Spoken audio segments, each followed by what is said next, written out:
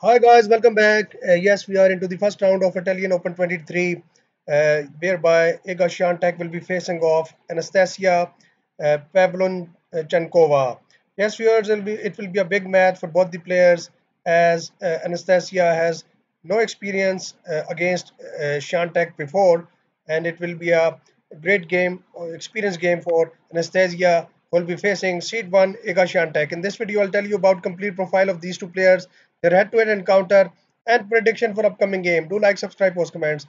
Yes, viewers, both the players haven't met against each other, as I've already told you, so it will be a great experience for Anastasia to play against Eka Swiatek seed 1.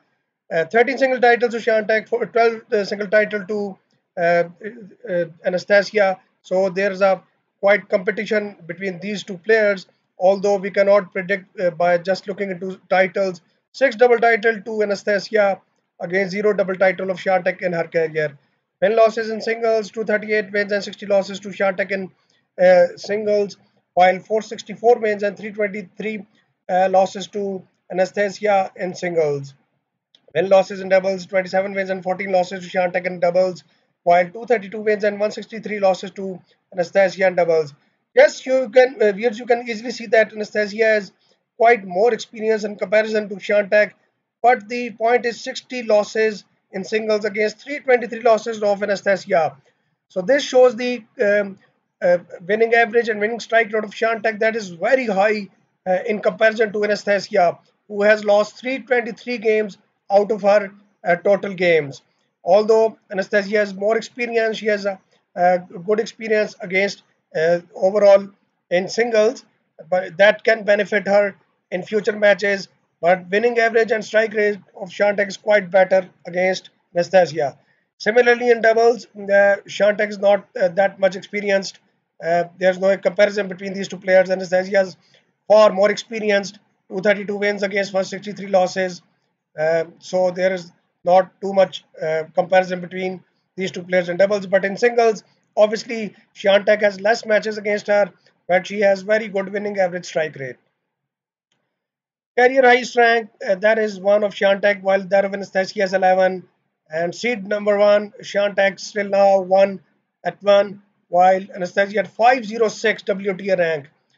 So Swiatek must have a psychological advantage over Anastasia. She is more in confidence of winning the upcoming game, and in my prediction, that will also be the Swiatek's match. Both are young. Swiatek 21, Anastasia's elder 31 years of age. Swiatek Polish player, while Anastasia Russian player. Both plays right-handed. Year-to-date record, here that's very important. That shows the current form of players. Two single titles to Swiatek and zero single as well as double title to Anastasia. Zero double title to Swiatek.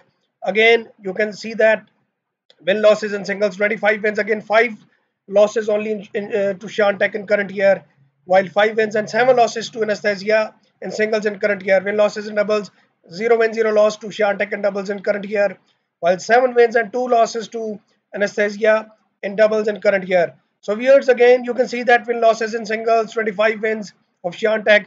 She has very good running form this season and last couple of seasons. So she must have a great confidence in winning the upcoming matches. Similarly, she has won 2 titles till this time in current year.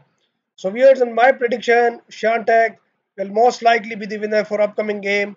If you like this video informative, do subscribe, post comments. Thanks for watching. Bye bye.